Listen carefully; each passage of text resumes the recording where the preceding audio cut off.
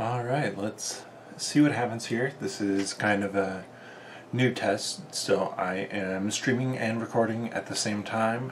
This will end up on YouTube later.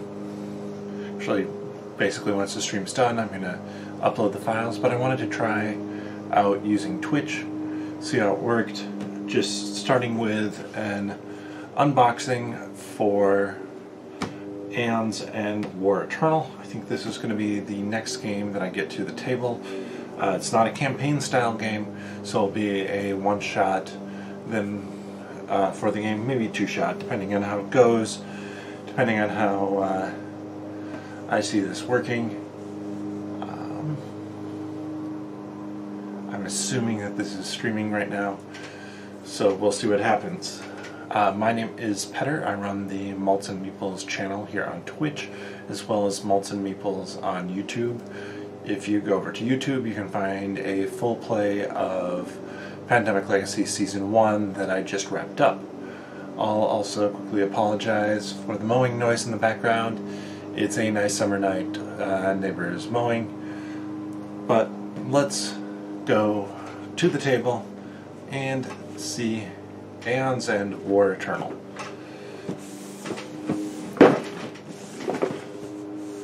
Start with the back here.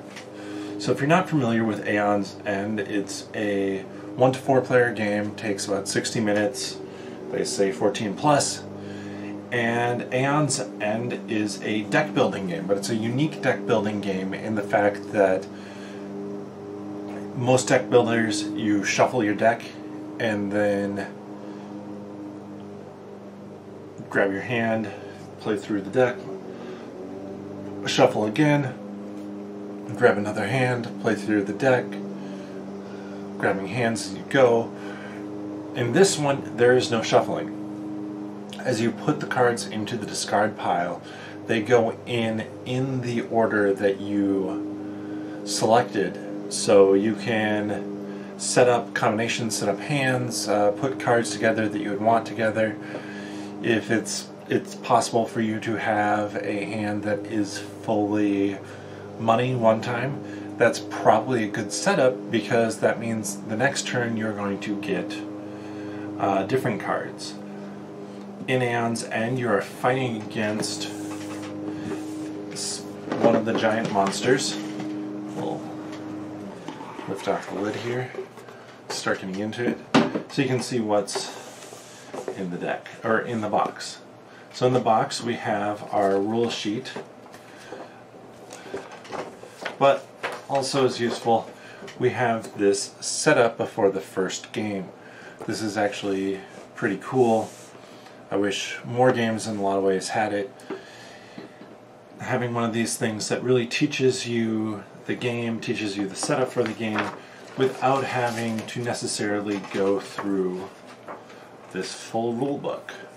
Now this rule book actually is pretty well written. I've read through it once already. When I do an unboxing, it could be that I have already unboxed some things, such as this, where I've already punched out the damage tokens. These crystals, I'm not super impressed by these crystals here. Maybe this one would be better to show them off on. Mainly because they're not centered. We have these guys, same issue as the other ones, not centered. This is another unique feature of focuses, maybe.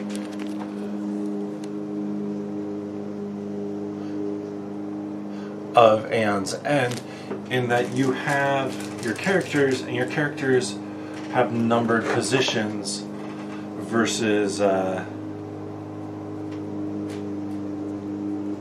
having this particular turn order. So in a two-player game, you have the chance that you'll have multiple characters, or your character activate a couple times in a row. Some more pieces. More crystallized pieces. Again, not squared up, which bugs me a little bit, won't lie. some larger health amounts.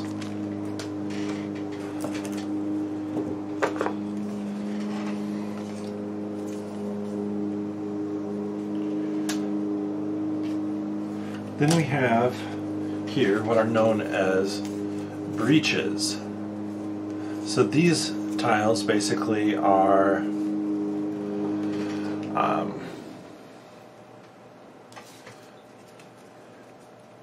your ability to cast spells, your ability to do damage to the big bad guy. We'll show off some of the big bad guys here in a second. But if you open up a breach, that allows you to cast a spell from there. So each character always starts with a level 1 breach. Let's try and use this one. But, for example, the level 2 breach here is not open. So, you can look at this, and it has a starting point as for how you rotate it, and I forget exactly, I have to look it up to see precisely how it works, but basically you rotate, you rotate, you rotate, and then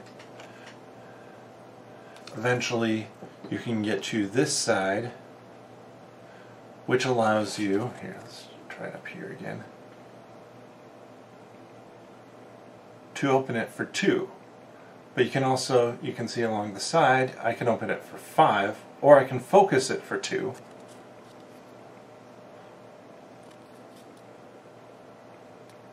And so on. So it allows, it is a cost to get more breaches open. And you have up to 4 breaches, and so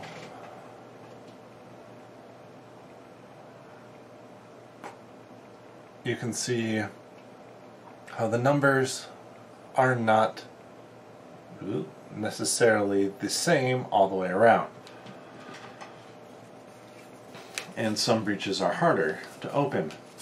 But the ones that are harder to open, you also get an advantage, +1 damage for each spell cast out of there. So that will be interesting to experiment with and see how that works. We have some foam to split up your decks as you go. And we have a whole bunch of decks of cards. A, B, and C here. And if we remember on our quick start sheet, which might not have been the easiest thing to see, it tells us at a certain point in time, use A, use B, use C. And so now you're going to be able to set up your game faster. So I'm actually not going to break open these A, B, and C ones, but these don't have any letters to them and are, I believe, other cards and other monsters that we can buy or go up against. So let's open up one of these guys and just kind of see what the cards in here look like.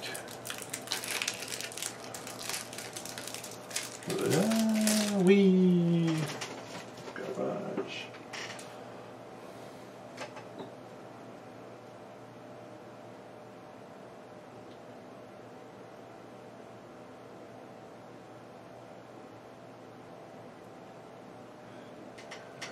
So you can see here we have a cost in the top corner and some abilities for the card, as well as we have 4 of those, 5 of these.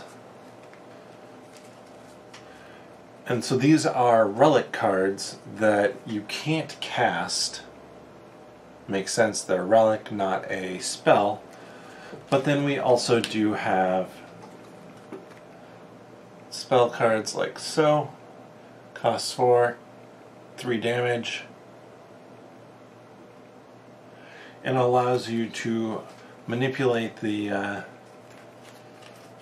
deck, basically the turn order deck, which is really interesting. Or, for example, this one costs 6, conjure the lost, deal 5 damage. You may destroy this card. That's what it means when it says you may destroy this. If you do, Gravehold gains 4 life. So I guess that's one thing I didn't talk about. We are defending, and then we have a little spinner here for it, the town of Gravehold from a monster. Our goal is to kill the monster or outlast it before Gravehold dies, and I believe before we have all our characters die. I'm just looking through this one. We're gonna put this one aside and open up another one of these. Let's do this deck. So the reason I'm opening up a few is I know that there's a couple more types of cards that we'll probably want to glance at. And especially with the deck building cards, it's not a big deal if you see them, since you'll be able to use them.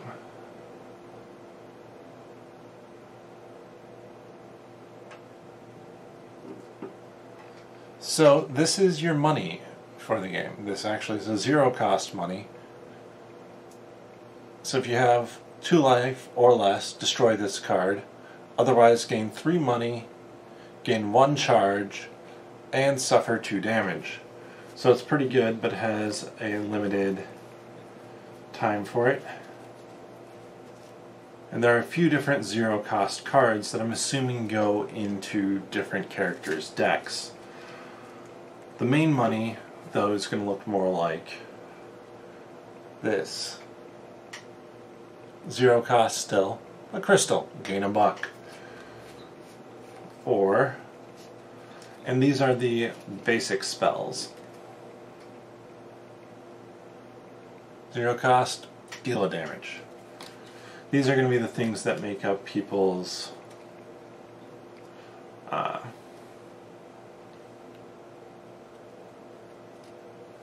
decks, basically. Or, starting decks, I should say. Or we have here what is Breach Ore. So this one costs 4 to buy. It gains you 2 money. Or, it allows you to focus a closed breach with the lowest focus cost. So that goes back to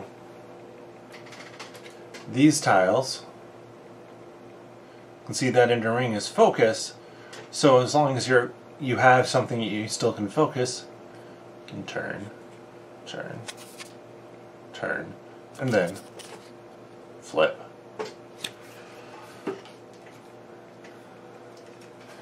And there are a whole bunch more gems available in here of different types, and some more relics. Ugh. Sorry, that was out of frame the whole time. Good job, me. Finally, we have one deck left to open here. And this one I think is focused more on, maybe more on the monsters, or it might be split up between a couple different things. So let's get this open and see what this is in here.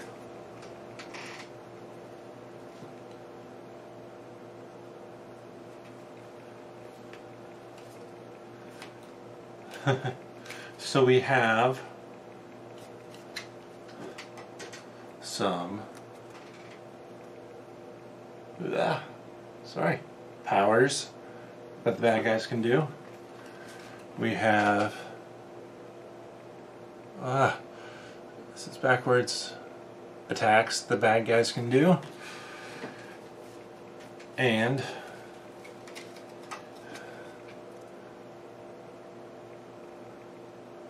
we have some bad guys.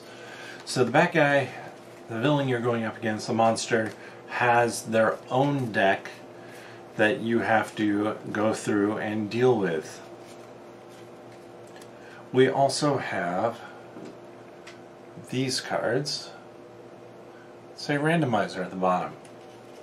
So when you're creating your combination of cards to play with, you can use a randomizer to determine what cards are in the marketplace by shuffling up this deck and going with it.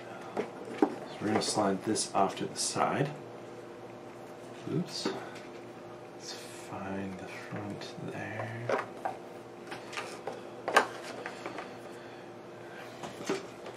So we can also just do stuff like this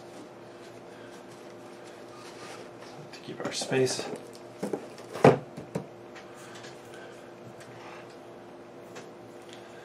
And then it also comes with these larger size cards.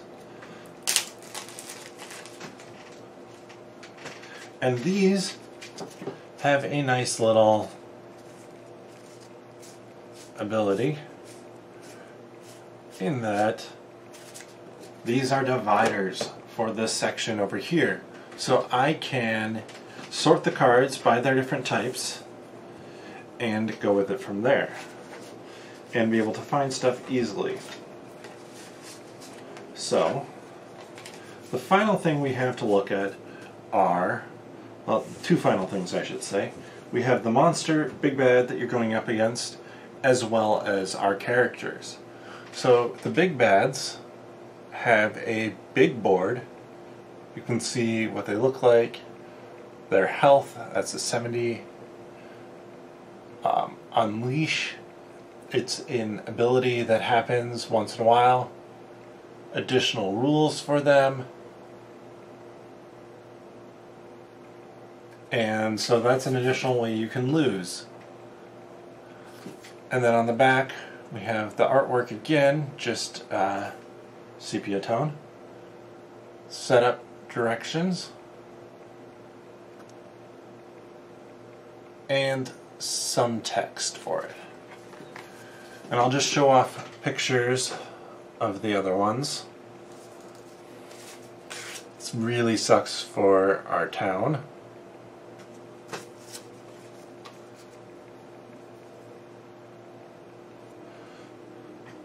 This one's very different in that it must have some worse abilities, because if you look at it, its health is 35, where the other ones are 70, 70, and 1. It can't be dealt damage. Oh boy. And it has acolytes out there. That sounds like a interesting combination. I'm just going to start to return some stuff as we get ready to look at, the last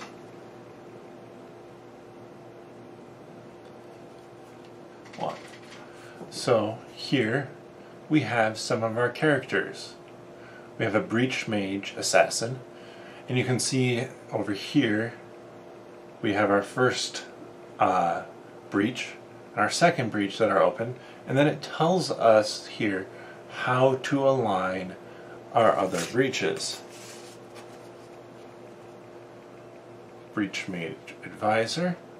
We don't actually, it looks like we don't actually even have a breach in the first spot, but have a second, third, and fourth. Then there are some here, like Ulgamore, who has only one unlocked as well, and it's in the first spot, but they can unlock an additional one.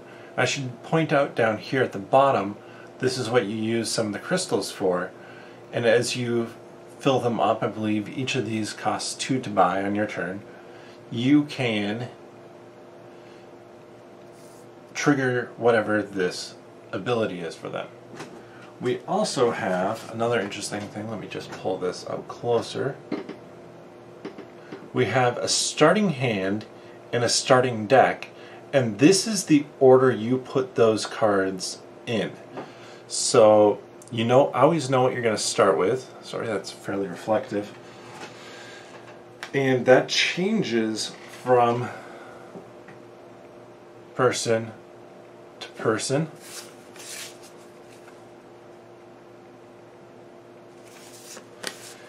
Which is, I think, very interesting and makes the game pretty unique that way.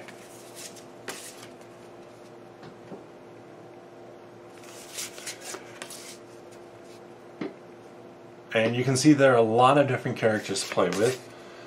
And I believe that takes us back to the beginning. And when we play with it, I believe for solo rules, solo play,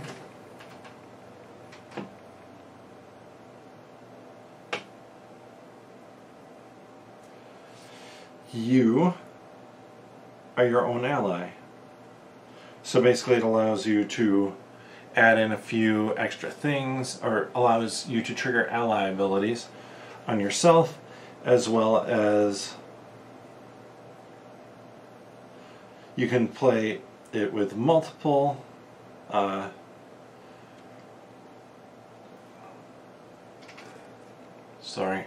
multiple mages. That hurt, brain failed me for a second there. Or you can do it true solo, where you'd be playing with the single one. And if you're playing true solo, I believe you can start with either 12 or 15 life, but if we flip back in this book to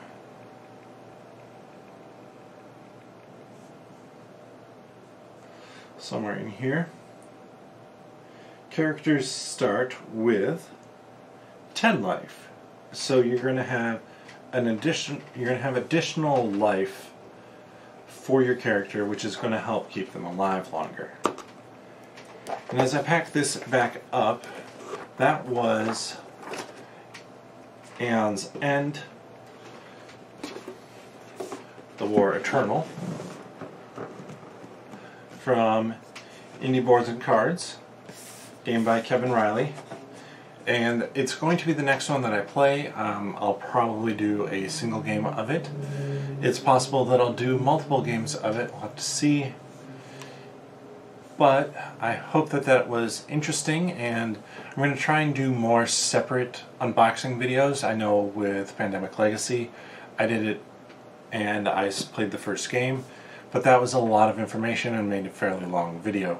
I want to kind of keep it a little bit shorter and a little bit more focused. Hopefully that was enjoyable. If you are liking this, please consider subscribing, following me on Twitch, or subscribing on YouTube. With that, I will see you next time. I don't have a beer with me tonight. I had a beer while I was grilling, and I decided I was tired and probably would fall asleep if I had another beer. Anyways, that's what I have for today, so I'll see you next time, and with my invisible beer, bottoms up.